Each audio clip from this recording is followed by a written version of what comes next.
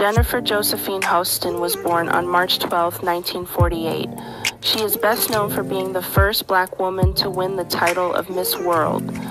Hosten was born in Grenada and became a prominent figure in the beauty pageant world in 1970 when she was crowned Miss World.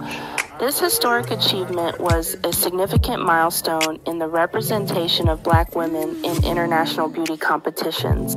After her reign as Miss World, Hosten has been involved in various charitable and diplomatic activities, continuing to make a positive impact in her community and around the world.